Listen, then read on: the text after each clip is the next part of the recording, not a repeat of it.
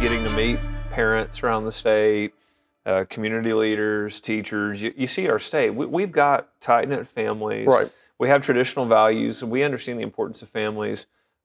We should be a leader. We should be doing this for our own citizens, right? But also the nation needs this. They need the return to family values and to strengthen families. So it's something we should be doing, and it's exciting to be a part of the work. I agree, and I really believe on a prophetic level, but also just in the natural and everything, that Oklahoma is going to be the city on a hill for a lot of things, the example that people look for a lot of things. And I really think that the kingdom of God is going to be doing things through Tulsa, through Oklahoma, and stuff like that. I know that's been something that people in ministry and in the world have been hearing about for a long time, and I really think we're in that place and time where we're going to start to see it coming into fruition. I agree, and you and I have had these conversations now for probably 2 years now, just about here in Oklahoma, when I say, we have Christians that are teachers and we have a Christian community that are embracing the school and the students. Hey, in Oklahoma, we love that. Yeah. That's something that we embrace. We understand the importance of it. I think other states have really lost their way with it. But here in Oklahoma, we say, listen, the church wants to step in and help. You've heard me talk about that not only with our public schools, but also private schools, and also what that can look like in the future. And that's been a value, and that really was the ideology for a long time with us as a nation. But as we grew, it's interesting to see how the map laid out for things, and in the middle became a little more conservative, and all the all the states at the coasts and stuff seem to become more liberal, and how these communities and these pockets develop. And that's why we try to think about how maybe we want to be cautious about how many Californians come into Oklahoma. Of course, we want people to want to come here, but for the right reasons, and not turning us into a purple state or something worse than that. But staying true to Oklahoma values, that is something that we'll have to continue to fight for. Yeah, and I think that it's similar as what we're talking about as a state is what we should be doing as a country, right? You bring people in, but you bring them into what your core principles are, what's made you great as a country. Well, same way as a state. Do we want conservatives, traditionally minded folks to move into the state? Yes. Yeah. But hey, if you're going to come into our state, don't come in with these blue state values. Don't come in and not believing in the strength of the family, of the nation and the principles we're founded on. But come in and say, look, we are coming into this way of life where we are folks that believe in what you're doing in Oklahoma. And so, again, we need to be really clear, though, first with who we are. What are our core principles? What do we believe in? And I think that's how you lead the people who live there, but it's also how you send a clear message. So look, if you move into the state, this is what we're about here. And if we market it like that, then we would ideally be drawing those people to it for that reason. I mean, just like I don't particularly have any desire to move to California because of how they marketed themselves, Yeah, great weather, but what we're moving into is going to be a lot more than the weather, I'll take Florida. Yeah, that's right. You do a lot of interviews, and we get straight to the point with some things, but I really like to kind of also highlight the humanity of the person that we're talking to. So if you could I think it'd be cool if you just told us about your own upbringing as a child, your own education and the family you grew up in, and then transferring into your own family now. Yeah, growing up, I was really close with my mom and my dad. My dad was always a preacher on the weekends. He was a banker, but he preached on the weekends, so we would travel around with him as he would preach. My mom was a teacher. I was very close with my grandparents. My grandfather and I spent a lot of time together growing up. He's a retired Navy guy. He was a chief petty officer in the Navy, so we talked a lot about politics, history, life, family, and him and I were really close. And so, growing up, it was always for me really exciting. I loved school. I loved my teachers. I loved my friends at school. I got really into history in junior high and high school. And so for me, when I came home and wanted to talk about history, my grandpa always would do that. We'd talk for hours. My dad would. And when I came home and said, hey, I want to be a teacher, they were all excited. I mean, they were all, hey, that's what you love to do. You talk about it all the time. You love working, with your teachers at school. You'll be great. And so they were always very encouraging of me. And so for me growing up, I had that family close with my brother and sister, went off to college. But I was one of those kids I was probably 11 or 12 when I went home. I was like, hey, I want to be a teacher. Yeah. And I really never, that's what I wanted to do. And so it was a great upbringing in a McAllister small town. So really enjoyed growing up there and my family. And so Oklahoma born and raised. Oh, yeah. Yeah. That's interesting because it's kind of the opposite story of mine. I was like, I struggled through education. I was bullied 4th grade all the way to senior year. I almost dropped out of high school. Broken Arrow High School, if you missed 10 days in a semester, you failed. I missed 9.5. I really pushed the limit on that. Wow. But I just had sort of kind of a negative experience, but really sprinkled throughout it, I had things that now I can look back and see that kind of kept me going and opportunities. 10th grade, I had a really great English teacher, Bree Oberdick. And she really just was very nurturing in that way that it was necessary to be in, but also very good with her materials and the way that she delivered and the way that she handled conflict. So that modeled something that I needed. You know, I think God knows what we need along the way to get us to where we need to be. And then I had another great teacher when I did Tulsa Tech program in high school. And so that stuff kind of sustained me, you know, for a little bit, because I was really like pushing the limits on some things with education before. And then, you know, long story short, lo and behold, fast forward, and I'm a teacher now. But I think that experience, whether positive or negative, the idea of things can all be worked out for good and for a purpose goes both ways. So when did that hook get for you where you were like, I want to be a teacher? Education. Okay, so I went on a mission trip to Haiti. My parents, they went on a mission trip to Haiti when they were young, and we were just little kids, and we would always see these pictures of it. And so it was just kind of in the back of my mind. And my parents have always been kind of live a life of service and in the community and open doors and stuff like that. And so I think that sparked something inside of me at a young age.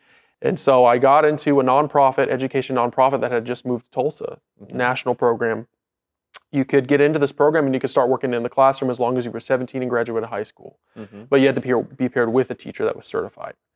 And so I did that, and I built relationships with students, and I really started to address and tackle the things and the wounds inside of me from my own education. I started to attack them head on with the opposite of what the negative things that happened to me will infiltrate the opposite of that into these students. So the positive side, what would be the polar opposite of the negative thing that I experienced? How can I transfer that for good for these students? And I realized that this was really an opportunity to platform for service and to serve the community and to do something that I was so afraid of, this mountain of education that terrified me, to climb that mountain. And so I ended up doing that. Then I was like, well, now I don't have a degree, and now I love teaching. And so I went out, got my bachelor's degree, worked in the classroom all through college, was a TA. I wanted to keep my resume going, make it easy to get a teaching job, taught TA here in Edmond, went to UCO for a short minute, transferred a few times, had some tragedies happen in my family that caused me to go back to Tulsa, and then I ended up in the classroom. So long story short, you know, I ended up getting into something that I was terrified of, and God really turned it around and used that for a purpose. But I think it's interesting when you look at someone's journey and how they get somewhere, as long as you're finding someone who will answer the call and be obedient to that. That's right. Funny, the first time I ever met you, we were at an event, and you got up and you started talking about, you know, you had some questions, but you really kind of contextualized so many of the key issues in education, and just listening to you talk and your passion for kids and how you viewed the teaching profession and schools and education.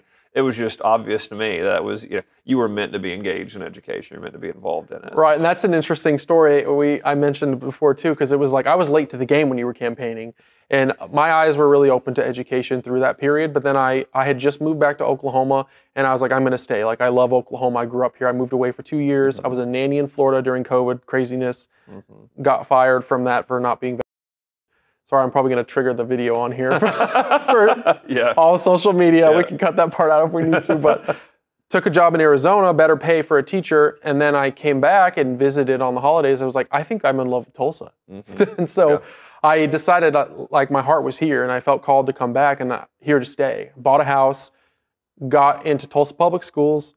So this would technically be my 3rd year working in Tulsa Public Schools, but first year directly as a TPS employee. And so I loved the vision and the mission there. I did end up moving on to a different school for a little more pay, but I decided to stay still invested with Tulsa Public Schools and the community, going to board meetings, getting into launching the Association of Christian Teachers and things like this, ways to keep going with that, because I fell in love with the city and I fell in love with the state of Oklahoma. So that's, as far as I'm concerned, in whatever way that looks like, that's all the students in Oklahoma. So then we branch into media, and how can we cast the net wide?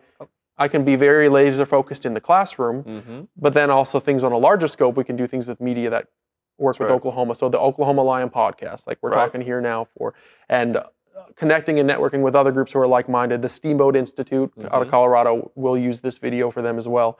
But just kind of watching the opportunities unfold when you've taken the step of obedience, you know, and I think that we've seen that when you answer the call. We've seen that when other leaders step in. Elena Ashley, Tulsa Public Schools, saw a need and decided to respond to it. And I think that's important. And then the opportunities come to you, because my perspective on that is God sees an obedient servant who would then say yes to the next thing. Right. And you're kind of training yourself in that way, Absolutely. in your mind and in your spirit in that way. And I think that's important.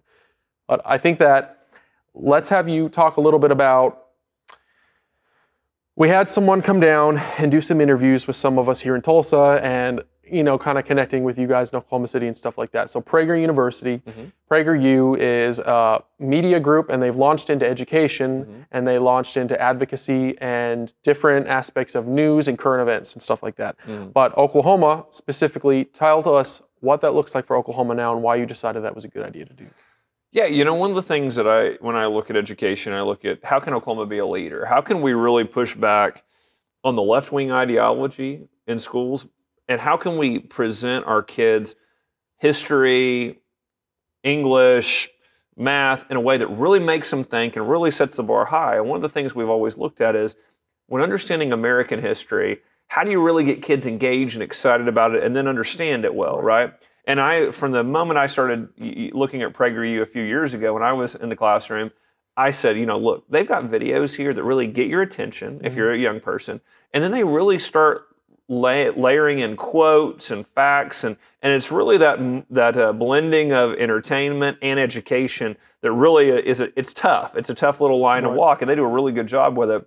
So we wanted to be the first state in the country to launch all of their courses from all the way down to the youngest kids and make it available for all Oklahoma students, because what we saw was, boy, you look at these videos for these young kids, it gets them excited about George Washington, Abraham Lincoln, it makes them want to learn more. So I love how they do that with the early grades, and the earlier and then the later grades, they really challenge of, here's some quotes from Thomas Jefferson, here's the context and the time he lived. So why did he believe that way? What was his thought process here? How was he influenced by those around him? And I really loved how they did that. Again, it's fact, it's primary sources, and it's really pushing students to really do a deep dive in history. And so, you know, we have absolutely loved the partnership with them. I love how they really get out there and really go out and talk about what they're doing. Yeah. So I love their social media aspect of what they do as well, because you see the content is all there. Right. So parents can go online and see it. Teachers can go online and see it. There's nothing that they're hiding from parents. Right. And so we've really loved the partnership with them, and continue to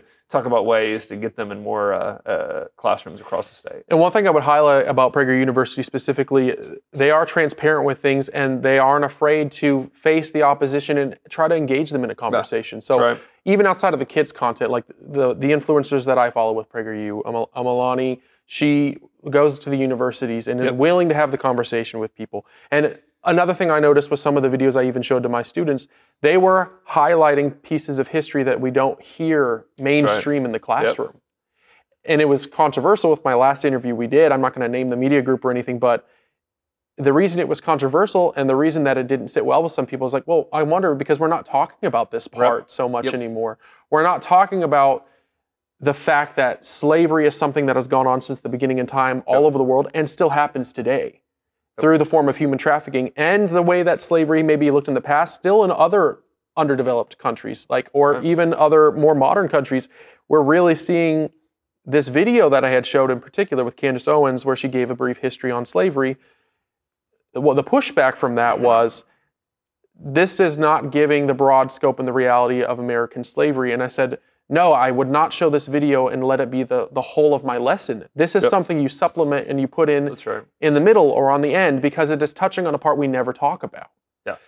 And that's what, you know, and people try to do that and take it out as, well, look, you know, there's other things to talk about other than just the things that I go, well, yeah, they're 10-minute videos. Like there's more going on. But I think PragerU does a great job of, like you said, going in and saying, we want students to have a holistic picture. So we give good context, and we also really talk about parts of history that you might not be hearing in your history class, that you should be, that are causing you to think, that are causing you to do a deeper dive. And that's one of the things I love most about their content, is it is a It's a push to go, hey, dive deeper into it. Study, let's go even deeper. Let's take a look at this. Let's really think about what these events mean and what the people were thinking about them. And there's an opportunity in some of their videos and stuff some that I've shown to my students that kind of really got back to the basics of why are we even doing these things. We've done the Pledge of Allegiance so long in the classroom, I don't think that these children actually know why we do it. So there was a good video with PragerU, or one of the former PragerU personalities just did a story read aloud as to why we even have this in the first place. I would bet anything that was the first time my students ever heard that. How often do we take time to reset on the very consistent ingrained practices we do, reset and remind them, or tell them for the first time why we're even doing the Pledge of Allegiance, why we even reset and have behavior expectations, a reminder of this. Like, why do we do these type of things so that they can own it and feel like they're a part of it? G.K. Chesterton, there's this quote he has where he says, when you come up on a fence, before you tear it down, you want to understand why the fence was built there in the first place, right? Like, is there, are there animals on the other side? Is there a reason why? Well, of course there was some reason why, right? So you want to understand that before you tear it down. Just as when we start talking about, you see the radical left push for all these dramatic changes of society. And look, we should always be analytical about why we do things. And look, can we do things better? But you also look at some of these traditions that we've had in America, and you want to go, and you want your students to understand, well, why are we doing these things? Why did people think they were so important? And that's part of why I love studying history myself is, it gives you such context. Churchill said, the further you look back is the further ahead you can see. And I truly believe that. It gives you incredible context. You get to see some of the issues we're facing today are not that different than what we're facing. The details might have changed, but so much of what we're dealing with is similar. And so you study it, you think about it, and you really be thoughtful about, like you said, look, why have we always pushed to say the Pledge of Allegiance? Look, why have we protected a minute of prayer? To say if you want to pray, you can. If you want to meditate, you can. But you know what? If you want to pray, we want to reserve this minute for you. Right. It's very important that our kids, that our society understand that these were very important in our society because we believe that morality is important, that people's freedom of their religious beliefs is incredibly important. So, hey, we want to encourage you to have religious beliefs if that's what you want. We want you to have that in school. Just like if you don't, we're not going to push you to, but we want to make sure that these are protected in our schools. And when we have this idea of going back and reminding ourselves of why we do some things, or dissecting parts of history, like, okay, America had it right here and they had it wrong here. We need to change this and we need to move away. Example, move away from this idea of slavery. That was the dark part of our history. What can we learn from that and build upon? What were the good parts that we want to preserve? Where do we want to conserve something? Where do we want to progress on from something? And when we're having this issue with people trying to rewrite and erase history, the foundation is going to crumble because therefore there's no foundation on anything. And we're kind of trying to change it to fit and be comfortable with people's feelings. And we're basing things off of feelings instead of science and truth and facts. And our feelings should maybe complement that. You want feelings and emotion to be involved in your reading and being involved in, being creative in the classroom. But to put it as the foundation is why we're seeing so many things crumble. Some of the major arguments we're having, liberal versus conservative, logic versus emotion, and a lot of things when you really polarize it so much. No, and like you said, when you're looking at history, history is history. Okay, it's what happened. And that's what's so frustrating about what the left has tried to do to rewrite it. No, you don't rewrite it. You understand it. You understand why things happen the way that they did. You try your best to understand the individual. And I always tell my students, you try your best to put yourself in their shoes, right? You really want to judge them appropriately to the time, to what was going on around them, to what they knew. And so you really try to do that because it makes you think. It makes you develop as a human being. It makes you think about decision-making. It makes you think about what your core principles are. And when you do that, boy, you learn a lot from history. You don't only learn, the dates and times. No, you really start to learn about human nature. You do. Humanities. And then you can begin to turn it in and assess yourself. Assess your own passive thinking, your heritage from your family. Did I inherit this way of thinking from my parents? Is this something like one of the PragerU videos that we had, this is controversial. It is talking about how Christopher Columbus was having a discussion with the kids and he was being realistic about the reality of the time. Not to justify slavery, but to explain how we could have even gotten to that in the first place. How was this even possible with humanity when we have the ability for empathy and for pain and suffering. How did society as a culture even get to the point where they became numb to it? And he was trying to highlight that it was a part of the time, and the culture was so normalized, kids grew up seeing it normal that they were desensitized to it. That's something we need to hear so we don't run into that problem again. And in fact, we look at what's going on right now. We are this idea of like reverse, there's no such thing as reverse racism. You're right. It's just racism. And this idea of trying to pinpoint and target people because of their skin color, oppressor and oppressed, we could slip back into this problem to some degree if we don't address it and address the issue and be teaching people to be critical thinkers and to assess their thought processes and to assess how things change through history so we don't repeat the bad parts and the dark parts of it. But there's a push against that completely logical approach to it. Yeah, and we've seen a state that has started using these classrooms where they segregate the kids based on skin color and put them with a teacher that has the same skin color, only puts them with and I'm going, and you don't even have to look that far back, folks. No. Brown versus Board of Education, we tackled this issue of, you know what, when you start separating kids based on their race, your kids are going, well, why? Is one race inferior to another? That's the implication when you start going, you can only be with people who look like you. And you just see how quickly we can fall back into the same mistakes if you don't understand history, if you really don't look at it, and you really don't look at that context in order to understand it. So exactly like you said, you don't want to repeat the mistakes if possible. You want to study them, you want to understand them, because we constantly want to be analytical and analyzing ourselves as human beings and say, look, we want to live better, we want to give better to our kids, and so we got to do that kind of deal. And that practice is teaching children to avoid situations that make you uncomfortable. And discomfort, if we embrace it correctly, helps us grow. Oh, if something doesn't make you feel comfortable, well, you can just have your own classroom with something you feel comfortable with. You shouldn't have to embrace the discomfort. The opposite of what parents and teachers should be teaching children to be doing, because there will not be any development or progression on the individual level and then as a societal level. When we're basing things off of emotions, how we currently feel, what doesn't challenge us and put us out of our comfort zone. I mean, the whole basis of education, of stretching your mind and your thinking, and then you can look at it. You can look at it in the spiritual and the mental and the physical. Through discomfort, through strain, through pushing, through working your muscles is how we grow and how we become stronger. But we're seeing the pushback on that because we don't like how it makes us feel and we would rather stay comfortable with something. And then we have the weak foundation that we are building all these principles on infiltrating our classroom. That's right. And I even see it with academic achievement. You know, the bar should stay high.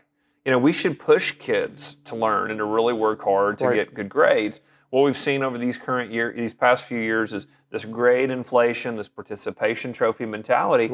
It all is lowering a bar to say, well, you know, we don't want kids to, you know, to feel bad if they don't make the A. But there's something worthwhile of the journey, of trying your best, of the trial and tribulation, of trying to, you know, do well on a tough test, of memorizing certain things. So, you know, that's the thing that we've got to get away from, is this mentality of, look, everybody gets a participation trophy. We never hold kids to standards. We've seen it both academically and with discipline. I hear this all the time, this left-wing mindset of, you know, kids that act up in school, well, they're just victims, so you just got to treat them like that. No, you tell them that they're special, they're unique, you care about them, and here's the bar, here's the expectations for how you act, and we're going to make you live up to those expectations. And when you do that, something incredible happens. Kids learn, kids grow, kids want those boundaries, kids want expectations. They fight them, but really they want those things. And we've got to get back to an education system that believes that. Yeah, in Oklahoma, you know, being more conservative and having some Christian roots and things that we're trying to preserve, but because the principles that come with them, aspects of even other religions, families that come from, statistically speaking, families that come from a practicing religious home produce successful children. They have more because they have the principles of discipline. And we're seeing, particularly with Christianity and things like that, the topic of separation of church and state. So one thing that you have been continuing to work on is the religious charter school. And I know that's been controversial. Talk about a little bit why that's important to you. And then I think it's important for us to address the reality of the meaning and the purpose behind the separation of church and state. Where are we getting it wrong? Where are we getting it right? And things like that. But yeah, no, I'll start with the religious charter school. You know, I'm very proud that our state is the first in the country to have a religious charter school. And you know, and the reason for that is, first of all, I believe in the legality of the argument, which is you can't say everyone can start a charter school unless you have a religious belief, unless you're a church. Well, if they meet all the criteria for a charter school, then they can start a charter school. Right. So number one, just legality. I believe that we need to be protecting their First Amendment rights, which says, look, you have the right to free expression of your religious belief. So if you want to do this, we're not going to stop you just for that reason, number one. Number two, we have seen religious institutions run some of the most successful schools in the state and in the country. So when they raise their hand and say, we want to start another school and we think we could serve even more kids, well, why in the world would we not want that? Number three, I want parents to have as many options in education as possible. I want there to be great religious schools. I want there to be great public schools. I want there to be great, micro schools. I want there to be great homeschool experiences. I want kids to be able to be aligned to the school that meets their needs the best. And ultimately, the purpose of that, and something that is a huge Oklahoma value that we see you fighting for and other people fighting for, is giving power back to the parents. That's right. So they have the opportunity to choose. That's right. And we see a lot of pushback on the school choice. And one of the popular arguments I hear with coworkers and teachers is, well, the funding is going to shift if they choose another school, and all the poor children and families are going to be left at one school, and all the more wealthy ones who can afford the transportation and all these other aspects are going to go over to this other school. And then the funding is now lacking in the other school. How would you explain that to someone addressing that issue and clarifying on maybe pushing back on that idea or explaining the purpose behind it? Sure. Well, number one, I think we should fund students, not systems. So I believe that when we fund education, we should fund Johnny's education, Susie's education.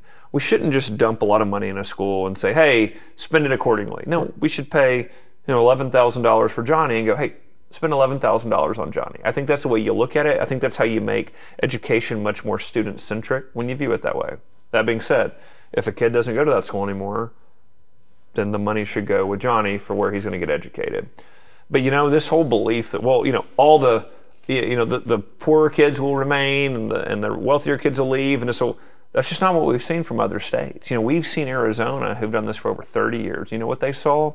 They saw a lot of kids leave from all socioeconomic classes, left their traditional public school. But you know what they saw after about 10, 15 years? A lot of them came back. A lot of them went to other schools. Why? Because the market started producing change. Public schools started looking at themselves going, what are we doing that's causing these kids to leave? They started offering more programs that were unique for those students. They changed leadership. They got administrative costs down and put more money into teacher pay and classroom resources. And then what do you know? The parents a lot of times sent their kids back. We saw the public schools improve. We saw the private schools being able to offer more services for kids, and we saw parents that were happier, that had more options. And by the way, Arizona has the most academic growth for students in poverty than any other state in the country. It worked, and it worked for the poorest of kids in that state. I think that's why we have to have it in Oklahoma. We should always be pushing the entire country. I want us to lead on this. I want us to have more choice, more options than any other state in the country. And I think that means that's why we continue to pursue things like the religious charter school. I want more charter schools in the state. I would like more micro schools in the state. I'm really excited about those where individual teachers can start their own schools. I think all of these homeschooling, all of these are great options. And again, it's not to do anything negative to the public schools. It will increase and make the public schools better academically. And one thing that I always think of, and this is just the way that I think maybe on a more practical level, or the way that things were made to be and the design behind things. Ultimately, at the end of the day, the authority that was given to the children was their parents. So when we have these options of different school choice and different options, it puts power back to the parents. That's right. And I stand firm in the argument that the most important form of government is the family unit. And we see that being attacked on different levels, but with what Oklahoma's doing, with what you're doing in education right now, giving power back to the parents through the option of choice, through their tax dollars coming back to them and giving the opportunity to shift it here or here, giving power back to the parents, ultimately is fueling back into the most important form of government, which is the family unit. We need to be seeing more people doing that and trusting that parents are the professionals when it comes to their children. And I tell my staff this all the time, everything that we do should be to try to empower the family, strengthen the family, give more options, and give more information to the family. We want families to be tighter. We want to encourage it. And then not only do we not want to stand in the way of it, we want to encourage it. Hey, if we can make, this is one of the things we're looking at right now, can we make budgets more accessible to families? Right. So they're looking at, hey, well, why is the school using money here? Curriculum, we want parents to see what's being taught in schools. Choices, even if it's, hey, go to a different school, or even more choices in your own school to go, hey, we want to go to the career tech, or we want to be in an internship. We want parents and families to be as close as possible. And if you're doing your job in education, whether you're a teacher, a principal, a superintendent, you should be looking for ways to get parents more involved in their kids' lives, protecting that unbelievably precious gift that God gave us, which is a family, so that these families are tight-knit, and we're pushing back on, frankly, where society has gone. I mean, you asked me about the myth of separation of church and state, my views on that. What we have seen since the 1960s court cases where they just targeted Christians, they targeted religion in schools, and they got this separation that they so desired, the radical left did. Every part of society crumbled. Has crumbled, absolutely. Look at it since the 90s. Every statistic you can look at, whether it's drug use, whether it's STDs, whether it's teenage pregnancies, all of these things have gotten dramatically worse. And if you look at a chart, look at it, 1960s, it spikes. It's when we allowed the Supreme Court to weaponize the federal government against Christians in our education system. And that's where, look, we want Christians to teach in schools. We want kids to pray in schools if that's what they desire. We want our kids to understand the Judeo-Christian values of America and its founding. And all of those things are not negative. They are a part of who we are as a people, who we are as a country. And so protecting religious liberty, making sure that real history is taught is very important to me. Do you see kingdom principles being involved with government, and that's how it should be? I mean, it says, the government will be upon his shoulders. How, as the kingdom, and wherever you go involved with that, whether it's spoken or not, I mean, I'm a teacher, I'm in the classroom, I don't blatantly speak out those principles, but they're ingrained in me. That's right. And they come out through the character or the way that I would operate in the classroom. That's right. Kingdom principles is something that you see value in, and what would that look like? How does the government and the kingdom operate together the way that it was designed to be? Right, and the wonderful thing about our country is we were founded in a way from our founding fathers where they sat there and acknowledged the role faith had. They sat there, and I mean, you see it in the Constitution, you read it in the Declaration of Independence, of the belief that we're endowed by our Creator with certain unalienable rights. It lays it out in the Declaration. You see in the Constitution the protection of religious liberties. You can read the quotes from the founders that believed this was essential. They didn't separate it, right? Hey, when they were elected president, George Washington, he didn't say, all right, now I'm never talking about God again. I'm in political office, so I'm done with that. No, that's not all what he said. They continued to live their lives as Christians first, and then as government officials. And that's what you see through, thank goodness, that we were founded on those type of values, so that as a country, we have those protections in place to say, look, you don't check your religion at the door when you enter into a job. You have the protection there to continue that. And that's why I think it's so important for us as a society to go back to those core beliefs and protect them, so that our society continues to be able to live in a way that Christians, hey, you're able to influence the world around you. You're not going to have, whether it be the government weaponized against you, federal, state, a judge, a left-wing, group of attorneys. You have these protections that are protected in a way that's really unique in world history. The church used to actually be the leaders in a lot of things. I mean, Sunday school, they took on the name coming from the church community coming together to educate their youth together. And different aspects, we certainly saw Christianity or faith be stronger in the military at different points before it started to dwindle away. Other government, I mean, the Pledge of Allegiance and all these phrases that we say that are ingrained into us, it has it embedded. These were clearly core principles that meant something. And it was, the government was built upon the church. It wasn't the other way around, or this combativeness between the two. And they all use the separation of church and state, line.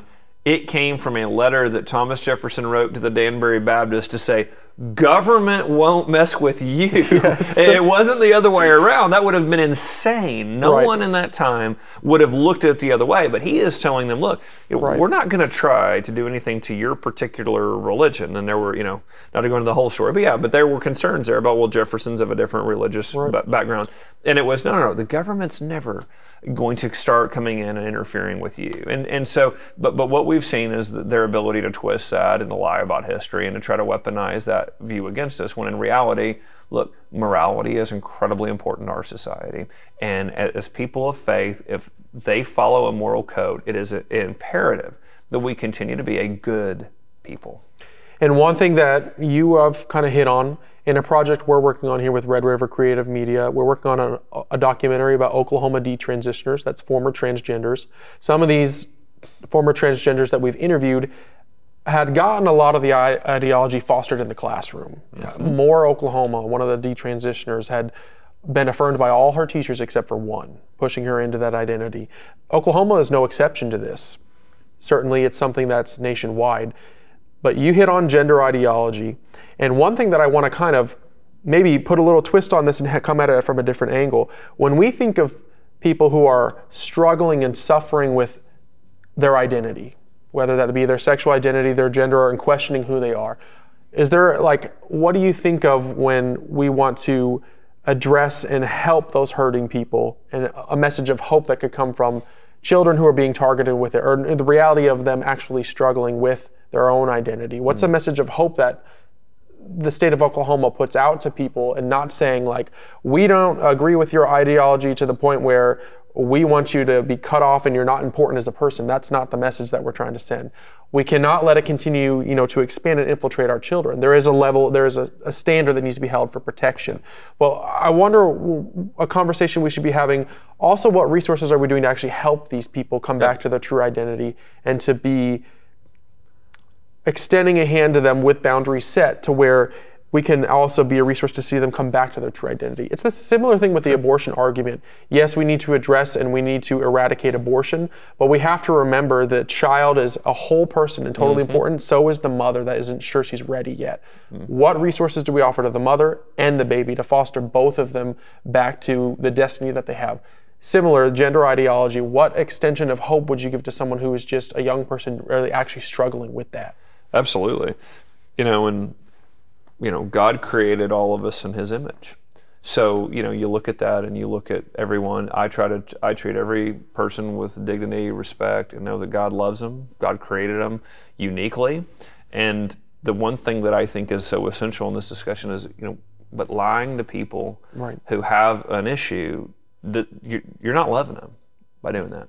Now, what you asked about help and assistance, and one of the things we're trying to work on is, hey, look, whether you're a teacher, whether you're a school counselor, whether you're an administrator, are we noticing every child? Are we actively involved with every child? One of the things we did at the school that I taught at before I left is we identified every single kid, and we made sure that, hey, there's a faculty member, right, that does this kid open up to you? Do you know the kid? If the kid had a problem, do you think that we'd know? Because it's one of those things, you look through kids that, especially when you get into junior high and high school, kids are changing so much, they're going through a lot of different things. You hear stories about teen suicide and things like that, and that to me is one of the most heartbreaking things in the world, is a young person committing suicide. And so you want to be able to identify these young people and talk to their parents as quickly as possible of, hey, we've noticed some things. Are you noticing them? We want you involved immediately. We've noticed something, maybe a red flag here. We want to talk to you. And so it's really about partnering with their parents to say, listen, in our school, we've noticed this behavior. We've brought it to you first. We want to start, is there resources we can make available to you? Can we start having these conversations? I think it's very important. And to your point, what we've seen is schools have actively pushed this. They've actively talked about transgenderism. They've talked about this gender ideology. And so in doing so, what's happened is you have young people who are confused, and they listen to it and they think that might be them, and they identify with it. And then their lives become a huge struggle because they're trying to be something that they're not. Because they're fostered into it, and most of it despite the parents. And that's the idea. Where a lot of it comes from is the separation between the child and the parent. When they're away from them for 8 hours, when it's coming in a different ideology from another adult. So what you're saying is you're actually targeting that and trying to push the parents closer and be more engaged with their children, and have someone who is a resource at the school and an adult that the child can trust, and we can be aware of the issue in the first place.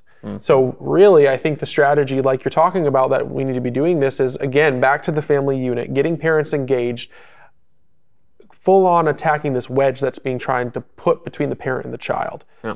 The classroom is an opportunity to be educated. It's an opportunity for children to be learning and be safe while their parents are at work, but it is not an opportunity to be separating the child from their parents, the most important authority that should have everything said at the end of the day under their governmental power, the parent. That's right. That's right. And so instead of, and we've seen examples of school counselors getting between a parent and their child and keeping things from a parent. Well, it should be the exact opposite. We should be ensuring in our schools that, hey, mom and dad, you know what's going on with your kid at school. You know every single thing that's going on. We want you to be involved. We want you to be included. And that's how you start correcting and making sure that kids are getting the type of treatment they need, help that they need. But like you said, what happens so many times is there's that separation, right, and that's where the problems really come. And there's this idea when we talk about the opposing side, where if we are opposing something like gender ideology in school, there's this argument that has been fabricated that, well, that means you're just ignoring them and you're completely ignoring these children and you are in fact harming them by this. Which that couldn't be further from the truth. That's right. I mean, what's hurting them is you lying to them, right, and you continuing to send them down a path that you're saying this will help them, that they will feel better if they start identifying as another gender, and then guess what? They go down that road and they find out it doesn't. Right. It actually, I feel worse. Right. And then you want to talk about being distraught. Then you want to talk about the trauma that has occurred when a young person goes, well, I was told this was the solution to all these issues I was having, and actually I just made it worse. And you look at some of the chemicals that people are putting in their bodies at young ages that are very difficult to reverse. And I know that you've done some work with some of those folks where you've heard those stories. It is not helping their mental health. It is not putting them on a path to be successful. And that's where I think you've got to treat kids as individuals, and you don't lie to them. You don't lie to kids. The adults are there to help the children kind of mature and deal with these type of problems. But we've got adults that have lied to kids, and we're just not going to tolerate it. Ultimately, what we're seeing is this idea, this attack on the family unit. Gender ideology is just one way of doing that. That's exactly right. Right. If you convince men they can be women and women they can be men, and then start that at the lower level of children, yep, well, you've totally infiltrated the structure in the family unit where you have ideally God, and then you have father, mother, and children, all equally important in their roles, being the strong form of government that is put out into society, and then being fruitful, multiplying, and going on and creating a society that is fostered by that motive. But we're seeing men be put out of place, women be put out of place, and targeting children to be put out of place. Ultimately, whether you want to look at this as spiritual or quite in the natural, an attack of someone on the outside or even on the inside weakening us, we're really seeing a strategy be, we think that, there's always these possibilities, and people talk about nuclear wars and some attack coming from the outside. The attack is on the inside. It's already in America, coming from the inside out, weakening us for if something were to happen on the outside, we would be the target for it. And that's why it's so important for us on the state level to be addressing these issues, to be handling them in the classroom with the students, with the parents, from smallest form of government outward. That's and right. the outer forms of government should be the ones with the least amount of power. Yep. Luckily, our founders, address this, and that, education is an issue that was left entirely to the states. And we've seen the federal government try to trample that many times. But the reality is the states can determine what the schools look like, what's taught, who can teach, things like that. And then what we've pushed for in our state is I want to push as much of that power down to the family. Right. I want to empower the family as much as possible in our education system. So if you live by that model, as a state, your policy is push the feds out of their overreach, get the power back in the state where it belongs, and then with your power, you push as much of that down to the family unit. Well, now you're going to be in a much better place when you start looking at how decisions are made for kids. You start looking at an education system that, again, the schools, the teachers should be responding to the families, to the parents, and you start moving back to that model.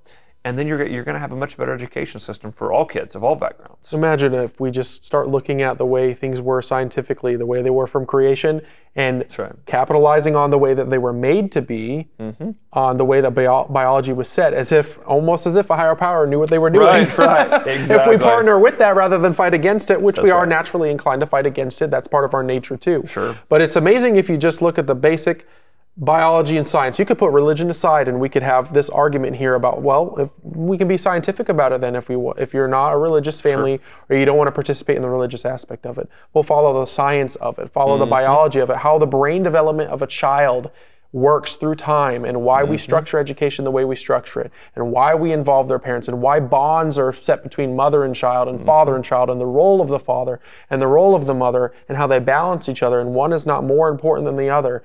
And the idea of giving power back to the people and giving power back to the families, all based off of the way it was made to be in the first place anyways. But we see everything fighting against that in every way. Yeah, I mean, you see that from the federal government, you see that from these left-wing groups.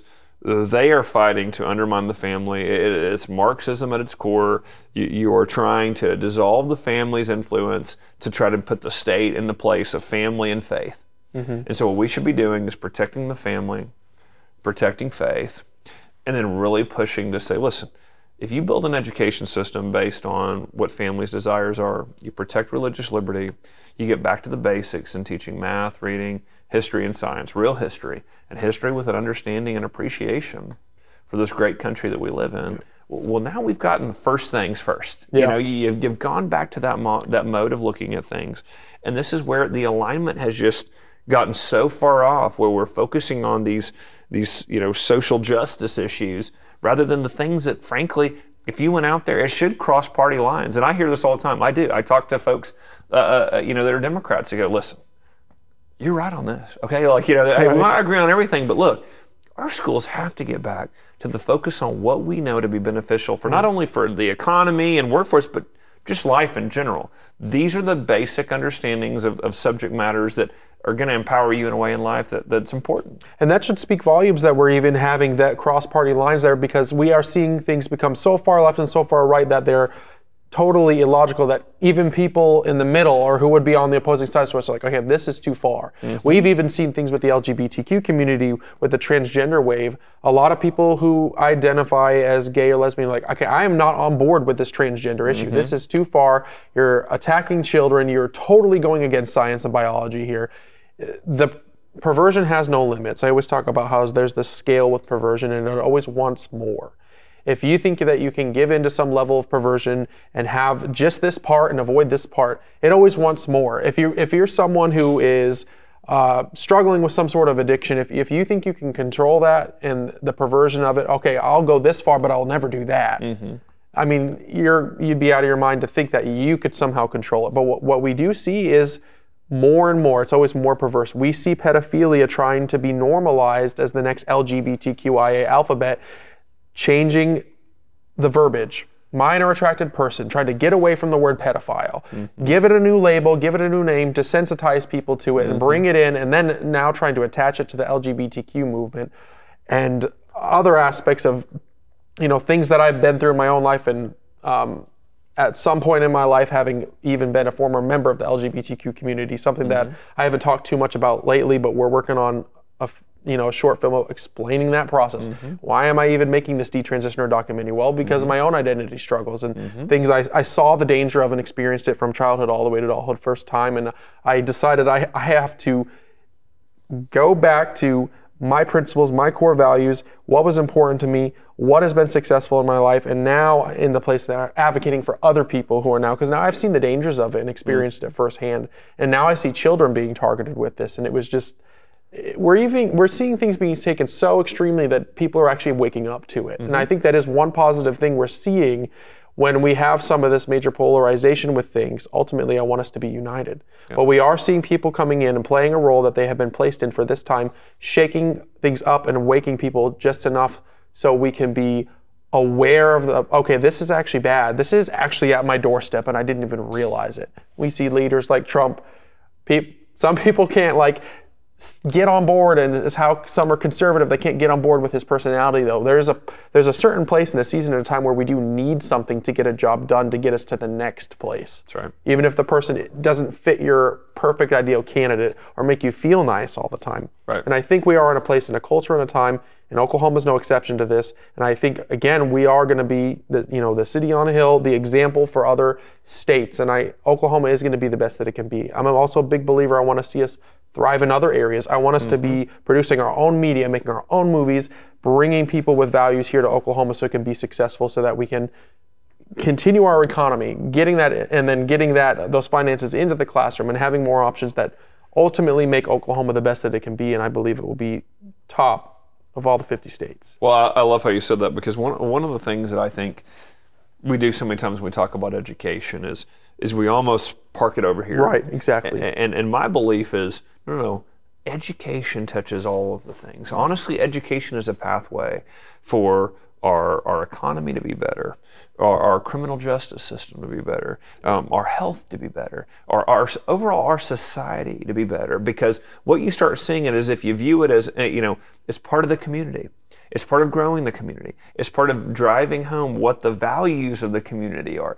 You start looking at it like that, and you go, hold on a second. Education is much bigger than just an educational standard over here or a certificate here. No.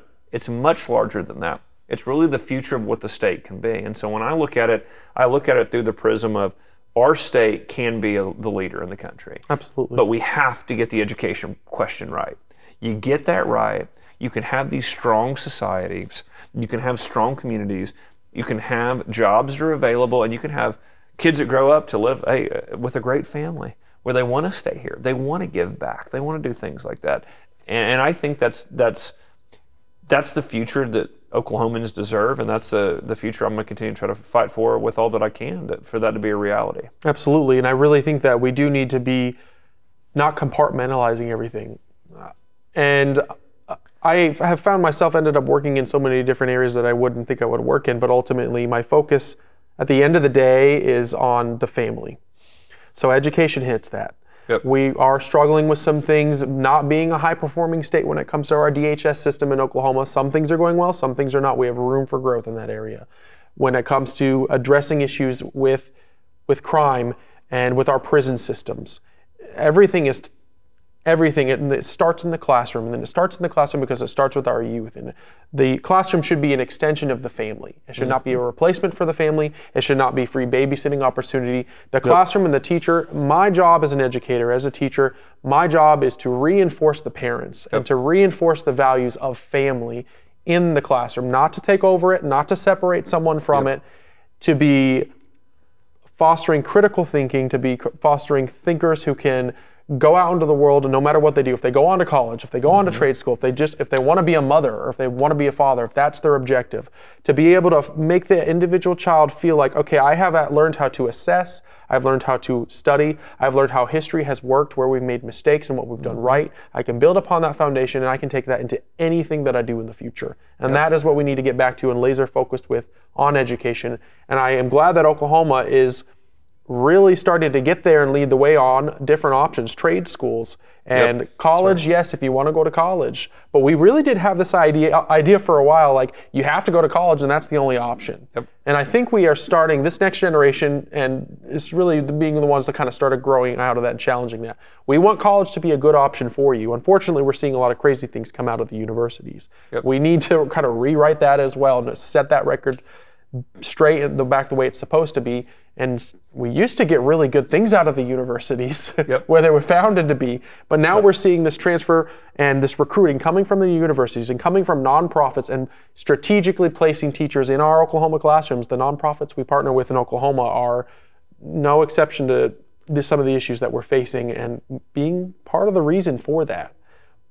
But ultimately, at the end of the day, tackling all avenues and being united on things here in Oklahoma, I think, is what we need to be focused on. I think just humans have this idea of compartmentalizing and fitting what makes us comfortable, and this is the only thing that I can study or commit myself to, otherwise I failed if I care about more than one thing. And I think that we need to be fostering and educating children to be critical thinkers, to be researchers, to be assessors, and to take that practice no matter what they end up doing. That's right. I think we're on the way to get there. I think we've got a long way to go, but I think that we've started putting back education in our schools where it should be. I think we've started to broaden that conversation out about what that means for the whole state. And so, we're going to keep fighting for it. We're going to keep working with families. We're going to keep listening to parents.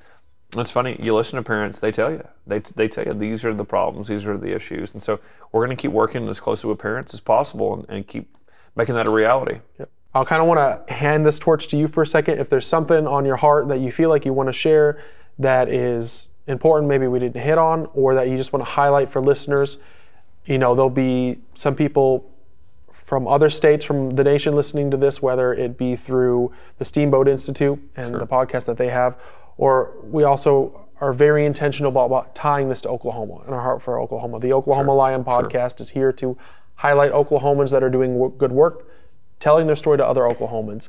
What would you leave us with, something that Oklahomans need to know, but really the nation needs to know when it comes to education or family or any of the things we hit on today that are pertinent to our success in the future? I think there's no substitute for truth. I think that you have to have truth to have unity. And so many times you hear folks that want to jump over that and try to find other ways of accommodating lies, of accommodating indoctrination, accommodating things that are really never going to lead to any type of unity. Unity comes through truth. Our schools have to be grounded in truth. That's why we're not going to allow the transgender lie to be fostered there. It's why we're not going to allow lies to be fostered about our history. We are going to continue to fight to keep truth in our schools and to keep letting our kids know the truth about America and let the truth know and the truth about themselves, which is you are capable of great things. If you work hard, if you have a vision, if you have a set of beliefs and you adhere to them, you're capable of great things. And we want our kids to know that. And I think that's really, really important, that you ground everything in truth in an education system. Absolutely. Well, thank you, Ryan Walters, so much for being here. I think this is an important topic, and some of the questions and some of the things we hit on, a different side of things that I think we needed to be talking about. It's very relevant, and I think the work that you're doing is great, and I think other people are watching, and I think, again, Oklahoma, because of what you're doing and what other people here are doing in Oklahoma and being united on those issues, is going to become a top state in every way. Well, I appreciate it, Gabe. Thank you for the time today. Yeah.